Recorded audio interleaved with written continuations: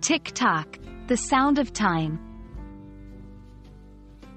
Hello to all language enthusiasts out there.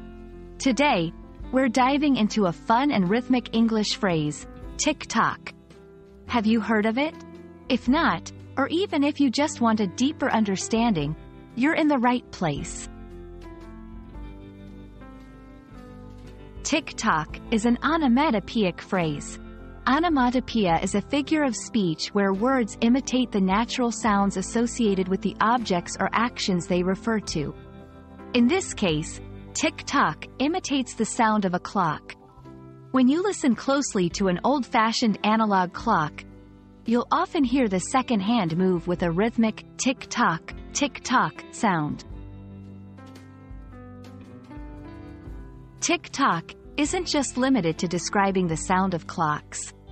It's often used in a figurative manner in various contexts. Here are some. 1. Sense of urgency. If someone says, "The tick-tock of the clock is loud on this one," they might be emphasizing that time is running out or there's a deadline approaching. 2. Rhythmic pattern. In songs, stories, or poems, tick-tock can be used to create a rhythmic pattern or to set a mood related to time. 3. Everyday conversations. It's not uncommon to hear someone mention tick-tock when referring to the passing of time, especially when waiting for something or someone.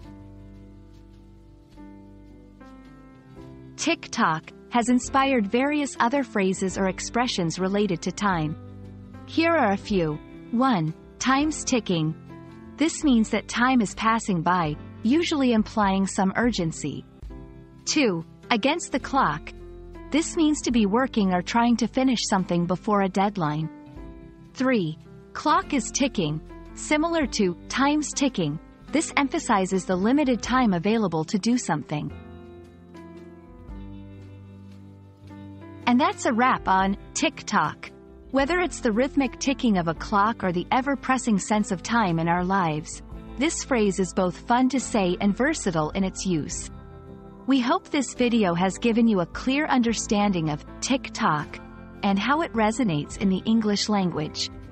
Until next time, keep learning and exploring the beauty of language.